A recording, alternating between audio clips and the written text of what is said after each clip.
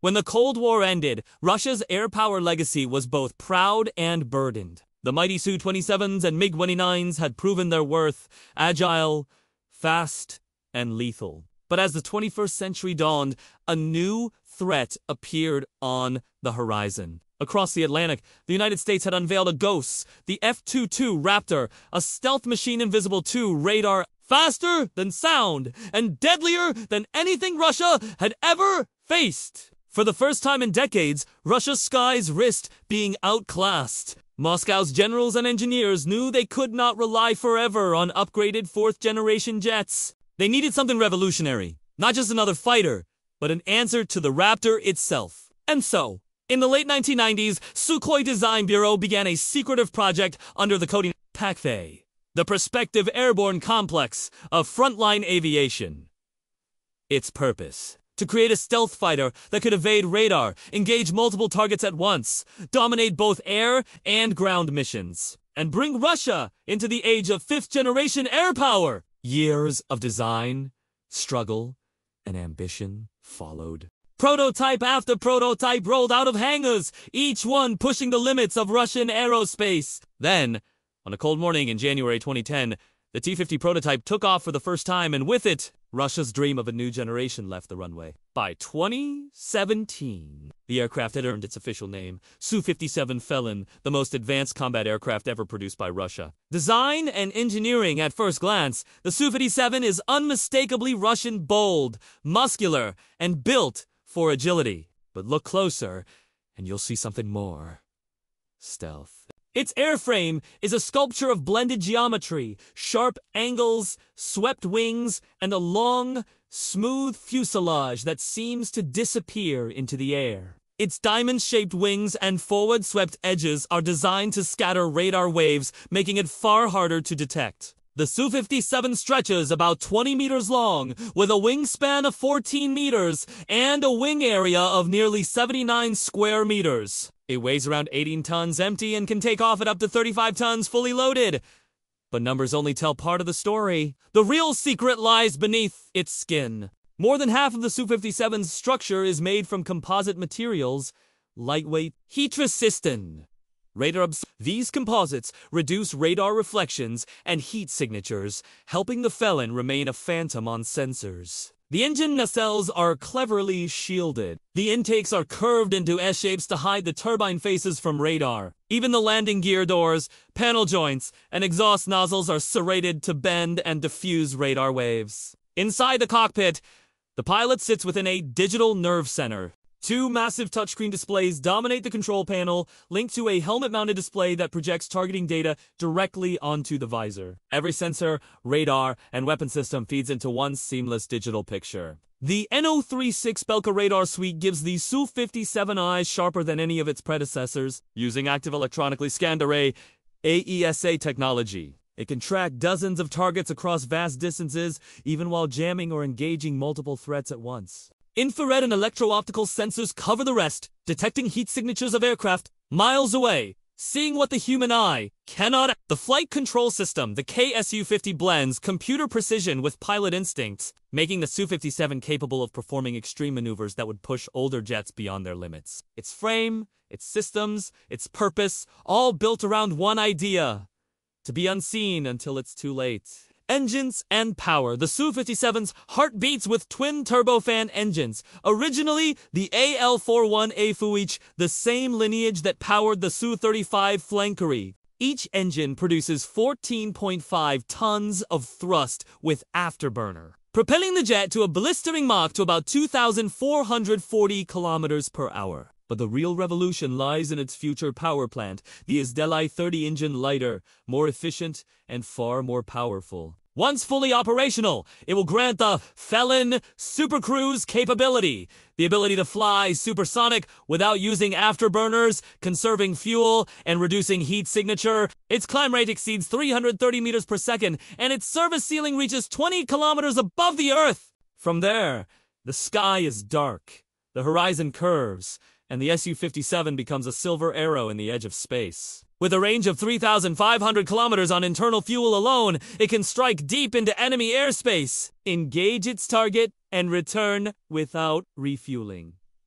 But the numbers are only half the truth. What sets the Su-57 apart is how those engines move. They are equipped with three-dimensional thrust vectoring nozzles that can swivel and twist, giving the pilot unmatched control. The Felon can pitch, roll, and yaw in ways few aircraft can replicate. It can perform a cobra maneuver, raising its nose almost vertically while maintaining stability, or spin flat in mid-air and recover in seconds. In a dogfight, that means unpredictability, the kind that kills. Weapons and systems, every fighter jet is a weapon, but the Su-57 is an arsenal disguised as a shadow. Hidden inside its twin internal bays are air-to-air missiles, guided bombs, and cruise missiles. The stealthy configuration allows it to engage without revealing its position.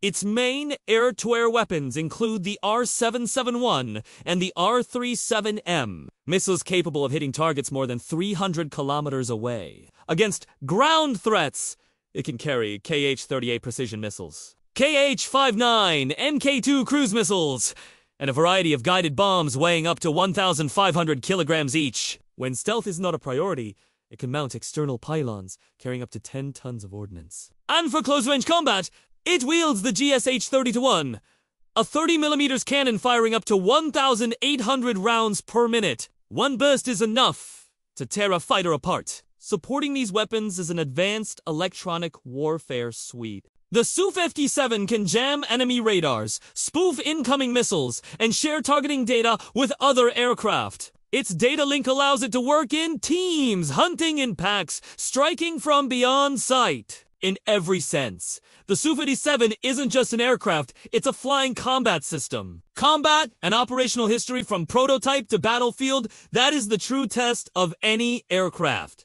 In 2018, Russia quietly deployed the Su-57s to Syria. Officially, it was a test. Unofficially, it was a message. Operating out of Komiva Air Base, the jets flew several missions to test radar performance, electronic warfare systems, and weapons under real combat conditions. According to Russian sources, at least one Kh-59 Mk2 cruise missile was launched during those sorties. Though brief, the deployment proved the jet could survive and perform in an operational war. In the years that followed, production ramped slowly. By 2021, the first serial Su-57s entered active service with the Russian aerospace forces. During the Ukraine conflict, reports emerged that Su-57s were being used in long-range strike missions, launching standoff missiles from within Russian airspace. These operations were cautious, likely designed to protect the limited number of operational aircraft. In June 2024, satellite images revealed a damaged Su-57 at Aktabinsk, reportedly hit by a Ukrainian drone strike. It was a stark reminder that even the most advanced machines remain vulnerable on the ground. To date, the Su-57's combat experience remains limited, but every flight adds data, every mission refines tactics. It is evolving, quietly, purposefully. Tactics and doctrine. How do Su-57 pilots fight? Russian doctrine does not see the Felon as a lone duelist, but as part of a system of systems, a coordinated force where each aircraft is a node in a digital web. In the air superiority role, the Su-57 uses stealth to close undetected, guided by ground-based radars and airborne early warning systems. It locates targets using its AESA radar and infrared sensors, then fires long-range missiles before the enemy even knows it's there. If the fight turns close, the Felon's agility takes over. Its vectoring engines allow it to twist and turn inside enemy maneuvers, locking on for a cannon shot or short-range missile kill. 4 strike missions. The Su-57 can fly deep into contested airspace, using its stealth and electronic warfare to evade detection, then release precision munitions from internal bays before slipping away unseen. In a future vision of warfare, the Su-57 may also control unmanned drones, acting as a command aircraft that sends smaller, autonomous craft ahead of scouts, decoys, or even strike platforms. This concept, known as loyal wingman operation, is already in testing. It could transform the Su-57 from a fighter into a battlefield coordinator, blending human judgment with machine precision. Its pilots are trained not just to fight, but to orchestrate the fight. Comparison with rivals. To understand the Su-57, we must see it through the lens of its rivals. The F-22 Raptor, America's first, fifth-generation fighter, remains the benchmark. Its stealth is deeper, its radar signature smaller, its combat record unmatched. The Su-57 was never meant to be a clone of the Raptor, but a uniquely Russian interpretation of fifth-generation warfare, where the F-22 is a pure air superiority platform. The Su-57 is a multi-rolling machine, able to fight in the air, strike on the ground, and perform reconnaissance. It trades some radar and visibility for versatility and agility. Against China's J-20 Mighty Dragon, the comparison is equally fascinating. The J-20 favors long range, large missiles, and a more conservative flight profile, a hunter from afar. The Su-57, by contrast, is built for close-in agility and raw maneuvering. If the J-20 is the archer, the Su-57 is the swordsman. Analysts often debate which is superior, but superiority, in truth, depends on doctrine, pilot training, and integration. In those areas, the Su-57 still walks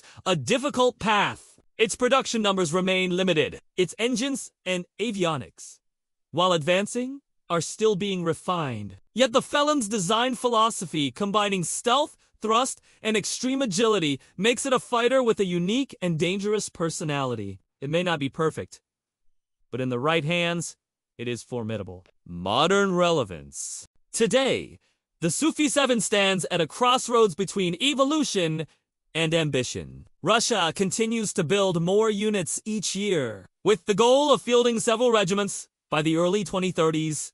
Production challenges persist. From engine supply to sanctions on high-tech components, but progress continues. The aircraft has begun to serve as a testbed for advanced technologies, new avionics, hypersonic missiles, artificial intelligence, flight systems, and drone teaming operations. An export version, the Su-57E, has been showcased at international air. Potential buyers have expressed interest, though no confirmed sales have yet materialized. Most crucially, the Su-57 serves as the foundation for Russia's next generation of combat aviation, including the Su-75 Checkmate, a smaller single-engine derivative designed for The lessons learned from the Felon are shaping everything that will follow. In modern air warfare dominated by sensors, stealth, and data, the Su-57 represents Russia's statement to the world that it still dares to compete, still dares to innovate, still dares to fly in the company of giants. Emotional reflection.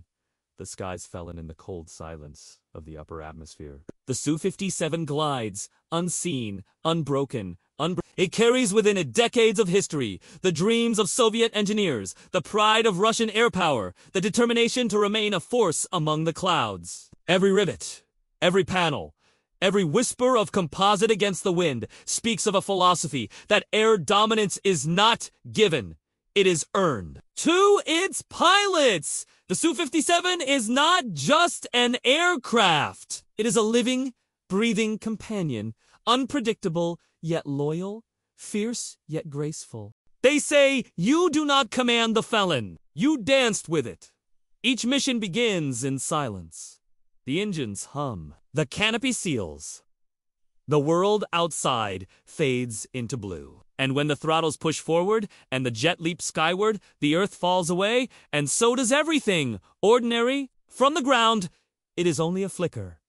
From the cockpit, it is eternity. In that moment, man and machine become one, the culmination of centuries of flight, war, and innovation. The Su-57 Felon stands as more than Russia's fifth-generation fighter. It is a symbol of persistence, of ambition, of the belief that even in a world dominated by technology and algorithms, the human will to master the sky still matters. Because, in the end, air power is not just about speed or stealth. It is about presence, the ability to appear where the enemy least expects, and to vanish before they can react. The Su-57 was built for that. It was born in secrecy, forged in ambition, and tested in the crucible of modern war. It is not perfect. But perfection was never the goal. Dominance was. And in the quiet heartbeat between takeoff and combat, when the engines roar and the sky opens wide, the Felon becomes what it was always meant to be, a shadow of power, cutting through the heavens, carrying a nation's pride on wings of steel and silence.